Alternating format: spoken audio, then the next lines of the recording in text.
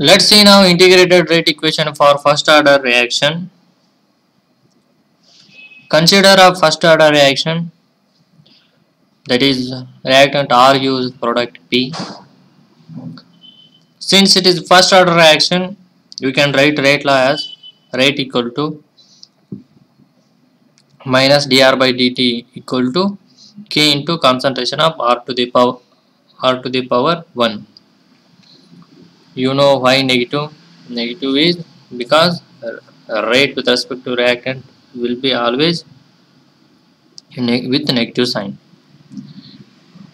Now we have to integrate this equation. So in order to make now separate the variable. See, here is dr, so take r this side, and here is constant, you can take this dt this side. So dr by r equal to, take this minus the also this side, minus k dt. Now integrate on both side, integrating on both side. Integration of 1 by r is ln r. Integration of 1 by r is logarithm of r. It is similar as integration of 1 by x into dx.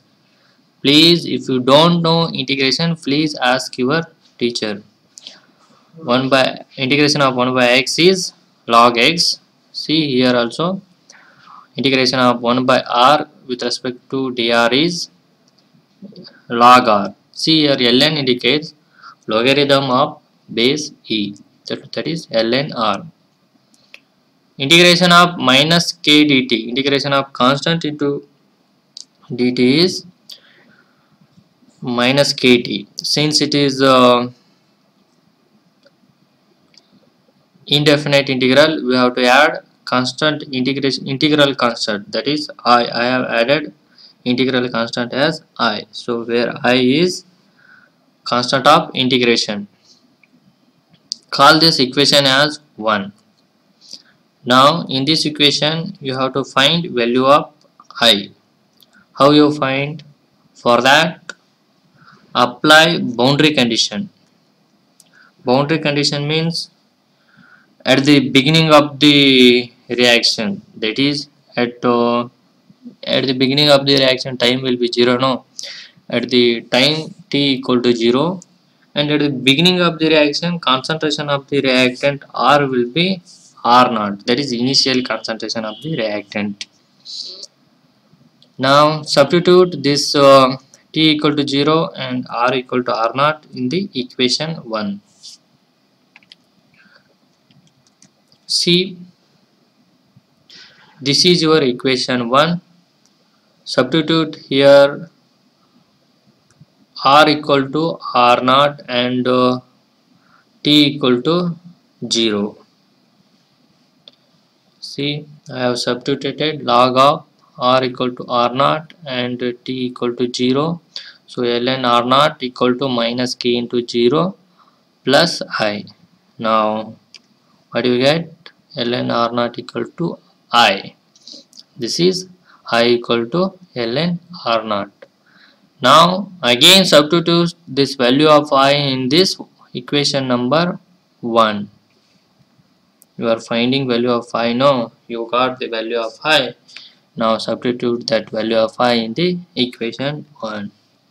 So what you get? Ln R minus kt, and value of I is ln R naught. Now we have to find value of k, so try to extract the value of k. So for that, take this kt this side and ln R this side.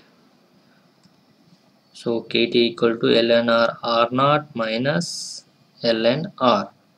So k equal to, what happens now? See, in this log R naught minus log R is log R naught by R. It is similar as log m minus log n. You know in mathematics that is log m minus log n is log m by n. It is also similar.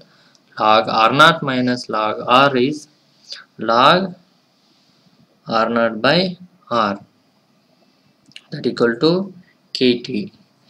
Now you can also write this as r equal to r naught into e to the power minus kt. I will explain it later. Now concentrate on this one only. Now try to extract, we are finding the value of k.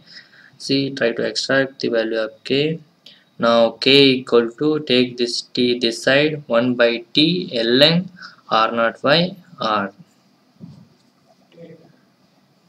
See, this is in logarithm of base e. Logarithm of base e. If you want to convert it into logarithm of base 10, you have to multiply this equation by 2.303. So converting base e to 10, you are multiplying 2.303. So k equal to 2.303 by t into log of r naught by r. So this is the integrated rate equation for first order reaction. Please remember this integrated rate equation. This is very common and most problems are in this equation only. Please remember this one. K equal to 2.303 divided by time into log of r naught by r.